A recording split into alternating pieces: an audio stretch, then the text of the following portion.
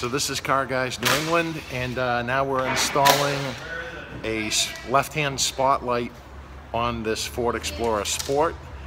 First step would be to remove the trim piece and then also the bracket underneath it, which we're doing right now. So you should have it at this point here where you have the trim piece off, and then we're going to lay down the templates, get everything ready. So now at this point, we're at the point where you install the bracket with the drill bushing. Just start drilling through the post.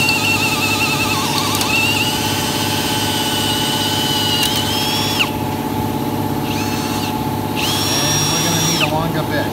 Right, so now that the hole's drilled, we put the inner piece back in, and we're going to drill through the plastic A-pillar. So now we reattached the modified bracket after drilling the A-pillar, and then this was modified to open up for the chrome bezel piece that goes there.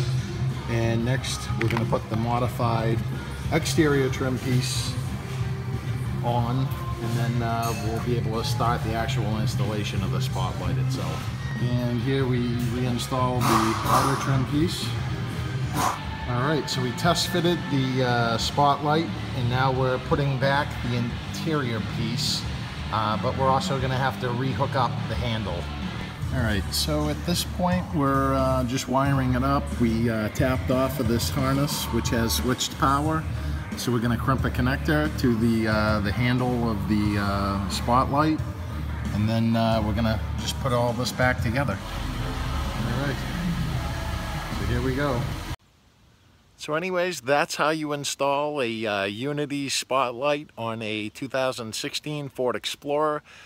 I'm sure this most recent series of videos will spark some interesting comments from the Explorer community, since they seem to be pretty active online.